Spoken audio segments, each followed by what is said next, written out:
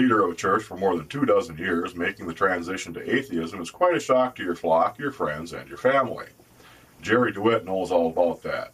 Not only did he go bankrupt because of his loss of faith, but his wife left him. While the ride has been rough, it has also been interesting. However, his charisma helped him land a role as spokesperson for the organization known as Recovering from Religion and the Clergy Project. Since then, he has been featured on CNN, USA Today, and the New York Times. He has also made thousands of new friends. His story will soon be available as a biographical book thanks to a deal struck with his publisher, DeCapo of the Perseus Book Group. The proposed title is Hope After Faith, an ex-pastor's journey from belief to atheism. It's scheduled to come out in early 2013. You can order it via the link provided in the description. Evangelist Bill Keller has started his own campaign for president, but he is not the candidate, nor does he support Obama or Romney. No, he is behind Jesus H. Christ himself. By mid-August, he had received about 320,000 pledges from Christians who promised to cast their vote in favor of Christ. By the beginning of October, that number had grown to over 1 million. According to Keller, a Republican or a Democrat victory makes no difference. It's like Satan flipping a two-headed coin with his head on both sides. His position regarding Barack Obama and candidate Mitt Romney is not surprising either. In the case of the president, the pastor is typically critical of his stance on Israel, abortion, and same-sex marriage.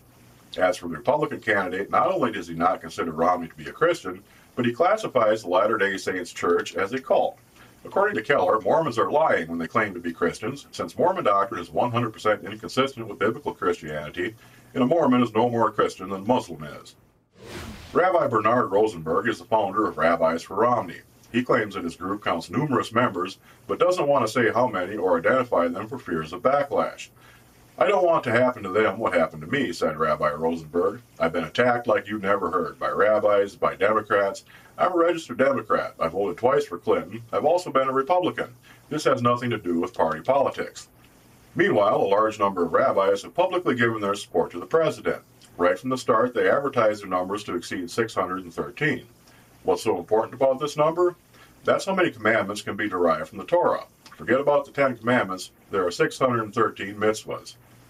Rabbi Rosenberg believes there shouldn't be any pro-presidential candidate rabbi group, but felt he had to create one for Romney because of the existence of the other one for Obama.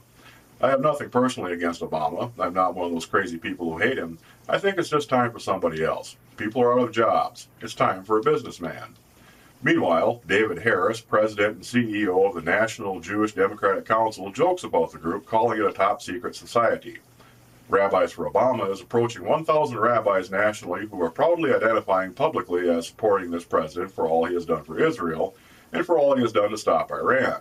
The optics of Rabbis for Romney are a bit strange, to say the least. They claim that there are at least a few dozen rabbis who support Mitt Romney, but we are not permitted to know who they are or from where they hail. It's just odd. Warren Jeffs and 3 of his followers were facing charges of bigamy, but since they were already convicted of other crimes, the Assistant District Attorney, Angela Goodwin, decided that in the interest of judicial economy, the state had to move to dismiss the indictment for bigamy. Jeffs is already serving a life sentence plus 20 years in prison for sexually assaulting 2 young girls, one 12 years old and another 15. According to the Texas office of the Attorney General spokesman Jerry Strickland, it's no secret that the resources of Schleicher County and points beyond have been stretched in the last few years.